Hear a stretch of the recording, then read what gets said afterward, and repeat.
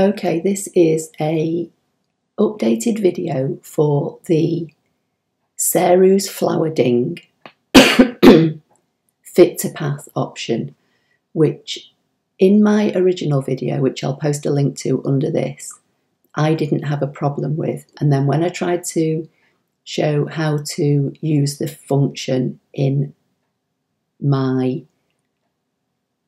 question and answer YouTube live, I started having the same problem as other people. So I've come up with a workaround, and this one seems to work every time. So the first thing I'm going to do is come over to the letter T. I'm in the Canvas Workspace download program, and I'm going to select the text, click once on the page to bring the text box up, and I'm going to type the capital letter E 9 times and hit enter. And because I'm using Ceru's Flower Ding, I've now got my 9 flowers rather than 9 letter E's. I'm going to come to the basic shapes and I'm going to drag a circle on. I'm going to come over to the editing icon and I'm going to make the circle 3 inches because this is the size and the number of flowers I used in the original video. I'm going to right click on the circle and make a duplicate and put the duplicate to one side. I'm going to select both of these items and come down to Fit to Path. And you can see that this flower is slightly overlapping here, but the others are spaced out okay. So using the character spacing up at the top, I'm going to use the downward facing arrow and do 3 times. So I've got -3, and that's now spaced out the flowers equally. Now, in order to be able to use this, you have to convert this to a shape.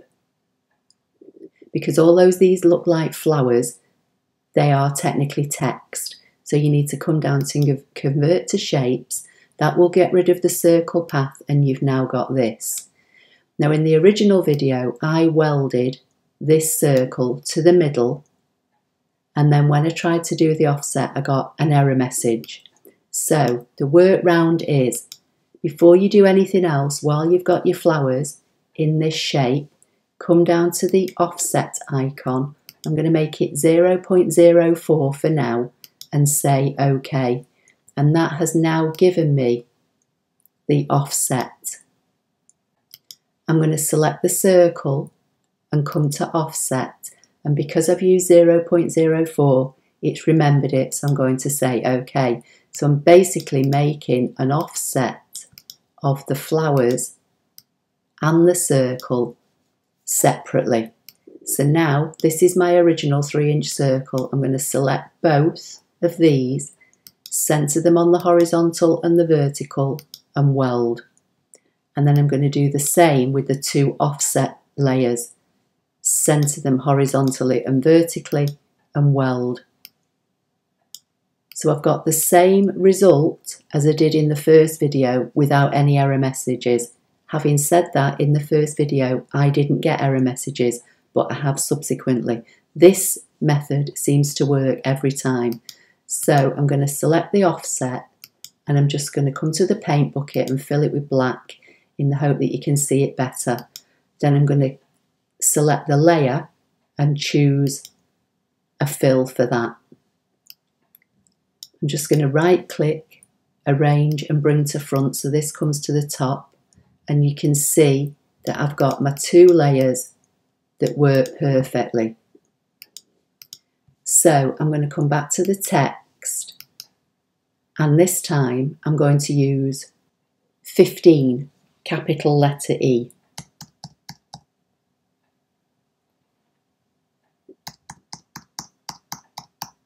And hit enter.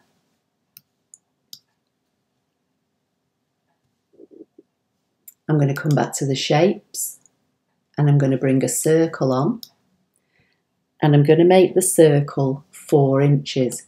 So I'm going to come over to the editing icon, come to the measurements and make it 4 and hit enter. I'm going to select both of these and I'm going to come to the fit to path.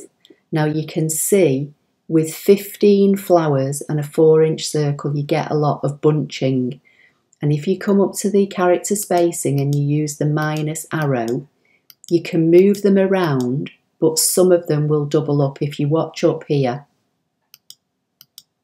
they double up, and that's no good. So if you want to use more flowers and a different size circle, you've got a couple of options. So I'm going to come to the undo and come back to my original 15 flowers and 4-inch circle. Now I know from trying this that if I still want to use 15 flowers, I've got to make the circle bigger. You could either select the letters and get rid of some of the, make this less. This is 15 at the moment, but I want to use 15 and I want to show you how it works. So I'm going to come to the circle and I'm going to change the size to 5 inches. So I've got 15 flowers and a 5-inch circle. I'm going to right click and duplicate the circle and just put it out of the way for now. And I'm just going to select both of these and use fit to path. Now you can see that the majority of them are spaced okay, but this one is overlapping, so we need to space them out. So I'm going to come back to character spacing and I'm going to hit the downward arrow until all the flowers have got a gap in the middle. Now I'm happy with that. I'm going to go convert to shape. Before I do anything, I'm going to come down to the bottom and make an offset, and this time I'll make it 0.08 and say OK. Select the offset, drag it out of the way. Come back to the circle, come to offset. It's remembered that I've used 0.08, so that's fine. I'm going to say OK, and I'm going to drag the bigger circle down here out of the way. So this is my original 5-inch circle.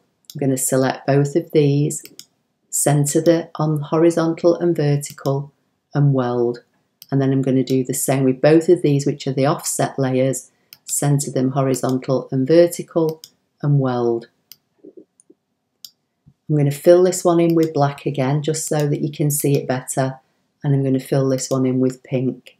I'm going to bring this to the front, so right click, arrange, bring to front, and you can see that that lines up.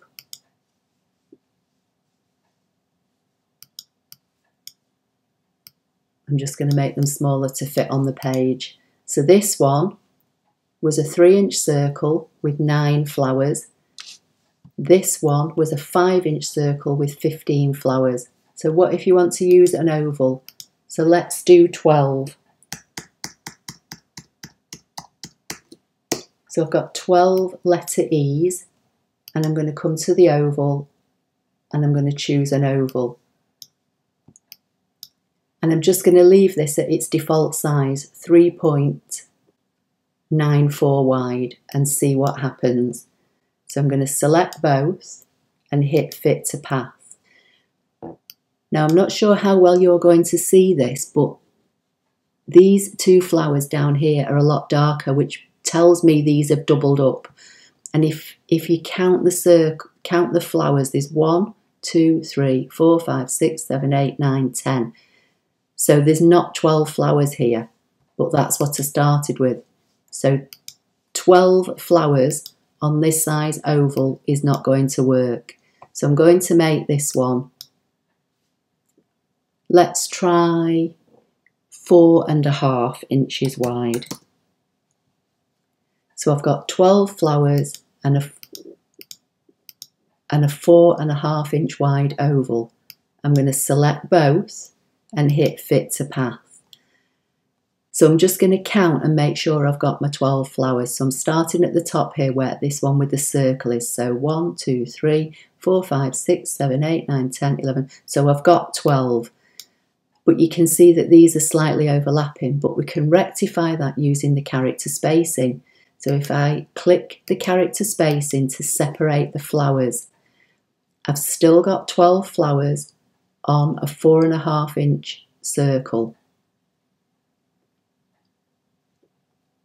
So now I can use convert to shapes. So I'm just going to drag another oval on, make it 4.5, which is the size I used here. So this has become like my duplicate. I'm going to select the oval of flowers, come down to the bottom, use the offset, and we'll go back to 0.04 and say OK. Select the outer layer and drag it out of the way. With the oval selected, I'm going to do the same, make an offset 0.04 and drag the bigger oval out of the way. Select both of these, align centre and align middle and weld. And then do the same with both of these, align centre, align middle and weld. So again, I'm going to fill this in with black, and then this time I'm going to fill this in with a green. I'm going to position this on top, and it's behind at the moment, so I'm going to right click, arrange, bring to front.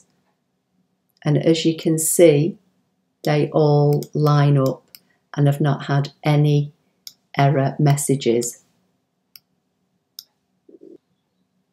Just going to rotate these. Oop.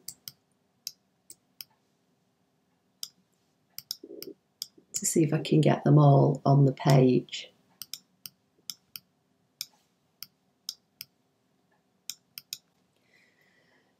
So try it out. This method seems to work. It seems to be a lot more foolproof than in video 1, and I've closed this program down and opened it and come back to it at a later time, and doing it this way works every time.